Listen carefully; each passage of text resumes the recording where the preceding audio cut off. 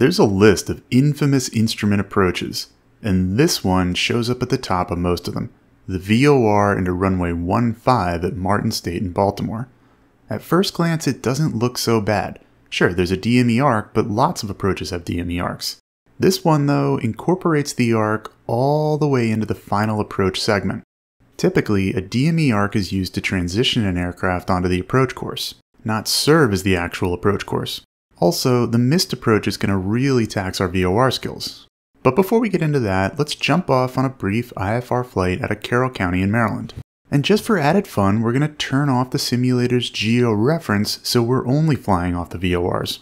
Our route takes us to the Westminster VOR 117.9, which will get set up on Nav1. And from there, we'll fly outbound along a radial to Slough, which is the initial approach fix for the approach and where the DME arc commences. We'll want to ident the station and all other VOR stations we use. We're also going to set our GPS displays to show nearest VOR, and we can use the distance readout in lieu of DME.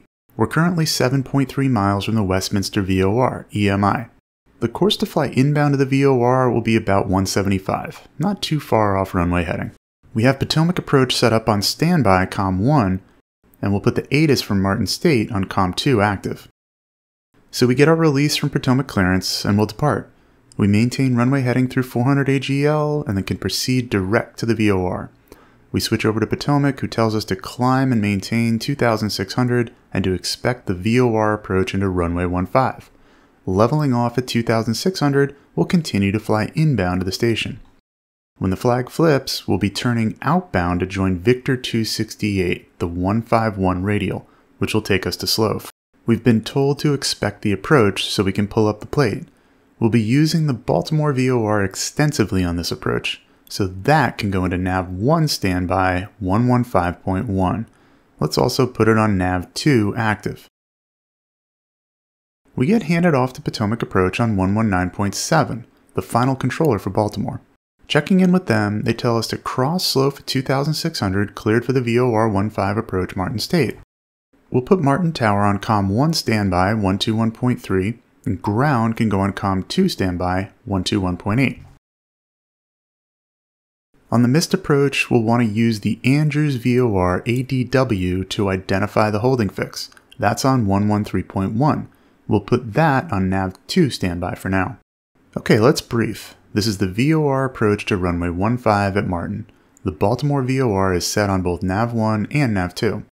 We're currently flying inbound to Slough, which we'll identify as 14.7 DME from Baltimore along the radial we're currently flying on Nav 1. We're also navigating the same radial on Nav 2, as that's set to fly inbound along the 334 radial to Baltimore. We have tower and ground on standby. When we get to Slough, we'll arc to the east. We'll make about a 90-degree turn to 060 degrees to begin the arc. When we cross the 021 radial from Baltimore, we'll be at CUMBIE and can then descend to 1800. When we cross the 039 arc, we'll be at GOVES, the final approach fix, and can descend to 1260, which takes us to ZOVAP on the 047 radial. After that, we can descend to the MDA just above 920 and look for the runway. The missed approach point is on the 060 radial, the runway threshold. We'll go missed by making a right climbing turn to 2500. We intercept the 068 radial inbound to Baltimore. A good intercept heading should be about 210, and we may want to write that down because it's not on the approach plate, and we'll want to turn to it right away after going missed. Along the 068 radial, we fly inbound to 11 DME, then commence another arc to the south. On the 108 radial, which is crossed by the 055 radial from Andrews, we arrive at the holding fix, roast, do a teardrop entry, and hold. The runway is nice and long for our Cessna. None of the notes apply, and the minimum safe altitude is 2,600 feet. The risk on this approach is its difficulty. Our attention will be diverted between multiple VOR heads, constant OBS changes on both of the two arcs, and the change in navigation transitioning from the final approach to the missed. We'll be in a turn on the arc all the way to short final for the runway. Okay, we're about at 15.5 DME from Baltimore, about half a mile from Slough now. So we'll start a left turn to 065 to join the arc. We're going to turn the OBS on Nav 1 to 340, the next radial along the arc. We're slowly working our way to the 021 radial at CUMBIE, so we're using the turn 10, twist 10 technique. Initially, we're a bit more than 14.7 DME from Baltimore, so we need to turn inside a bit. This will be a correction towards the station to the right. With Andrews active on nav2, we'll set the radial we need for the missed approach, 055. We're focused on staying 14.7 away from Baltimore at all times on the arc. If we get too close, we need to correct left and vice versa. But each time the needle comes center on nav1, we turn 10 right and twist another 10. We're working our way towards CUMBIE, our first step-down fix.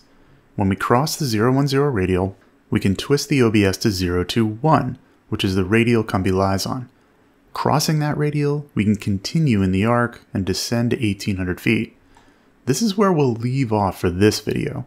The next video will show us continue along the arc through CUMBIE all the way down to the runway, and then show our missed approach and hold. It's been exciting so far, so be on the lookout for part 2 of this flight, and check out Flight Insight Ground Schools today. We go from private pilot all the way up through CFI.